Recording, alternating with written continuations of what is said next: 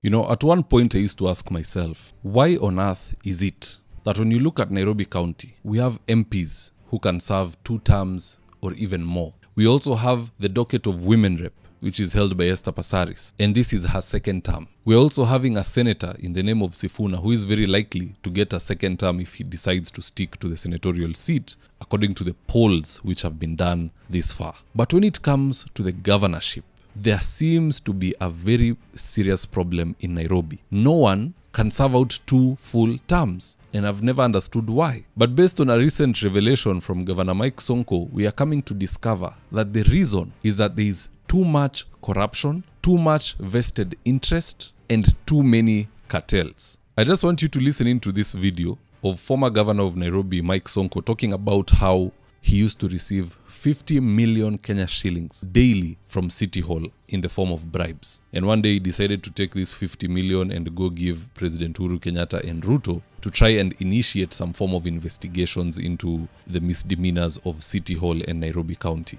Roll the tape. Uhuru, Nairobi, we can do better. We can even lend other counties. I used to do over 150 million a day. Revenue collection. Revenue collection. Then I remember at some point guys were collecting cash at the cash office. They collected MPESA for offices. A day, number songo 50 M ni yako. Najifanya fala. Wengine washabeba zao. Finance minister shachukua zake, kila mtu anachukua zake. So mimi nikajifanya mzuri. Ile pesa nililetewa, ikaenda na Statehouse. Let me hope that President Ruto will watch this. I went to Statehouse. Nikamwambia Uhuru, hebu angalia. This is my money, nimepewa. Nimehongwa. 50 mic. For a day. Unasema wewe Songo hii ni vipindi yako ama nini? Akaita Ruto. Hebu listen to Songo. Hii cash and remember where we are banking our money, cooperative bank, City Hall. It's just 100 meters from the cash office. But even throw a stone, ifike hapo. Lakini ndio ifike huko. Well, me I meant well. Yeah, because everybody was talking about city corruption because I was loyal to my bosses, to the system. Can be a boss, look. There's this problem. If 50 million nimeletewa yangu nipeleke nyumbani. Now it will be coming on daily basis. Yeah, you see that? Yes. So there was a guy in charge of IT Statehouse called Mr. Mburu. I wanted to confirm whether this is true. So you see the gadgets you're fixing me now? Yeah. I was given the gadgets from Statehouse, tires, blah, blah, blah, recording devices, to go and have a conversation with the guys if they'll bring me money again. So the next day they brought the money, I captured 50 again. It used to vary 50 depending on the collection of the day. 45, at times 60, at times 80. Cash. Like in bags and shit. Yes. And that is why just from the moment somebody is elected governor, there is some form of premature salivating to replace him. You can already see Babu Owino is rushing to get there. And Edwin Sifuna is backing him up with constant rhetoric which is designed to make Sakaja look incompetent every other day. And if you want to know the money is so good, even those who hate Sakaja cannot be steadfast in their hate. Over the weekend, Sakaja called a meeting, I believe it was in the weekend, about the disaster management in Nairobi and so on and so forth with this issue of floods. And all the MPs, MCAs and the senator were invited, and the senator did attend. In fact, he is the image of Sifuna and Sakaja in that particular meeting, having a tete-a-tete. And so there was a narrative all over social media. Why is Edwin Sifuna meeting with Sakaja? Yet he bashes him every other day. Has he been bought? That was the question. And it bothered Sifuna so much that he went to the Senate floor and decided to tell Kenyans that he cannot be bought. They were there on matters disaster management, and if he had to be bought, it cannot be in public. Roll the tape. Mr. Speaker, yesterday, the county governor of Nairobi called the leadership, members of parliament and the Senate from Nairobi for a meeting. And people were extremely upset to see me in the same room with the governor. It is as if people expect that every time I see my governor, I should go on his neck or punch him in the face. When we do oversight, that is not the expectation. At a time of disaster response, it is very possible for Sifuna to be reasonable and sit across the table to undertake a very detailed conversation on the emergency disaster response that is going to towards assuaging the situation of the people of Nairobi. But I have seen very interesting comments that now Sifuna has been pocketed because of a picture of a meeting in a public place, in the presence of other leaders and in the presence of the media. But the point that I am making, Mr. Speaker, I think that if I'm going to be pocketed, I will not be pocketed in a public place. And the Speaker knows that it is impossible to pocket Sifuna, at least not publicly. It cannot happen.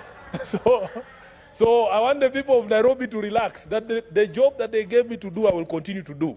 But the reason I bring up... Senator, You can just see from that particular statement that Sifuna knows it is a possibility to be bought on issues where there is vested interest. And that is why he is saying he cannot be bought, at least not in public. He ought to have stopped that statement at he cannot be bought, not he cannot be bought, at least not in public. Money is seriously a big problem in Nairobi, and it is good that Sakaja is taking it cashless, because that's the best way to prevent what used to happen in the days of Mike Sonko, where 50 million would be taken from City Hall and presented to the governor. Others are taking it home in their underwears and so on and so forth. In fact, it's very good that Sonko is straightforward and came out to reveal the story. Otherwise, we'd never know. And by the way, if there's one thing I can say, those who have formed a habit of attacking Governor Sakaja, there's a very high chance they will succeed in sending him home. Already history is against governors going for 2 terms, and also that being dumped on him is making it that much harder. Now, those attacking him had better not be complaining in 2027 when Babu Owino or Tim Wanyonyi become governor and the funds of Nairobi are taken from City Hall and handed over to Kalonzo and Ali Hassan Joho after they've lost elections to go conduct maandamano left, right, center. Because that's what it will come down to. The revenue collection in Nairobi is almost 150 million per day, and that is what is reported. What about that which is never even tabulated in the books? But either way, guys, that's just my opinion. Do let me know your own comments in the comment section below. Do you trust Governor Sakaja with Nairobi's kitty, or do you trust Babu Owino / Tim Wanyonyi? Just drop me your comments. I'll do my best to read them and to give you a response. And in the event you're here for the first time, please go on and hit the subscribe button. And if you're watching from a different platform, just head on over to YouTube, search for David Wafula, hit the subscribe button. You're going to be getting a ton of content of this nature. If politics is something you're passionate about, this is definitely the one channel that you really, really need to subscribe to. Alright guys, adios.